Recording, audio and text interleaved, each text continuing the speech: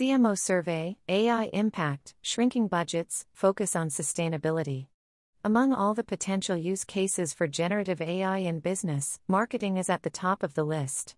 But a survey of marketing leaders shows that while leaders see benefits with the technology, actual adoption is slow. So far, GenAI is having a positive impact despite organizations only using it for 7% of marketing activities, according to the CMO survey from Duke University's Fuqua School of Business, Deloitte, and the American Marketing Association.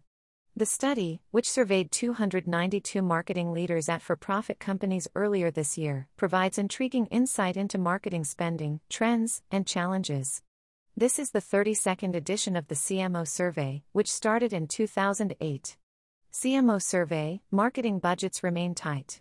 Marketing budget, as a percentage of a company's overall budget, is 10.2%, representing an ongoing decline since reaching a high of 13.8% in 2022, but higher than the low of 9.8% in 2021, according to the survey. While organizations expect digital marketing spending to decline from 8.9% last year to 8%, overall marketing spending will grow by 4.7%. Inflation continues to put pressure on marketing budgets, with 45% of leaders saying higher prices have led to reduced marketing spend. However, that's fewer than the 52% of leaders who said spending was down due to inflation last year. Generative AI in marketing, early results.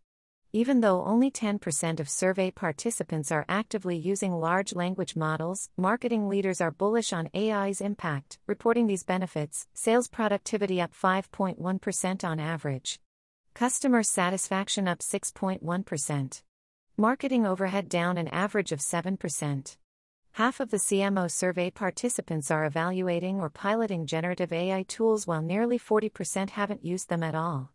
Marketing leaders reported numerous challenges with integrating GenAI into their organizations, including minimizing bias, hardware investments, and making sure the tools suit the brand. Banking on MarTech. The CMO survey found that an overwhelming majority, 75.3%, of organizations use marketing technologies, MarTech. 62% of marketing activities involve use of MarTech, up from 58.4% a year ago. Organizations spend nearly 20% of their marketing budget on marketing technologies, MarTech, but expect to increase their investment to nearly 31% of their budget in 5 years. Despite the appetite for MarTech tools, a lot of them gather dust, with only 56.4% of tools purchased actually used, the survey found. Marketing leaders surveyed cited integrating marketing technologies with other data systems as a top challenge, along with hiring staff to manage MarTech. CMOs and sustainable marketing. Brands are well aware of the growing consumer demand for sustainability, both in the products they buy and in the way companies operate. Conveying a brand's commitment to sustainability has become a marketing priority for many businesses. The CMO survey's findings illustrate this trend. Spending on sustainability issues grew to 1.9% of marketing budgets, up from 1.2% in 2023. Sustainable marketing budgets are expected to increase to 2.8% in 1 year, and 4.5% in 5 years. Changing products or services is the top way brands are addressing climate change, with 52% of respondents reporting this action.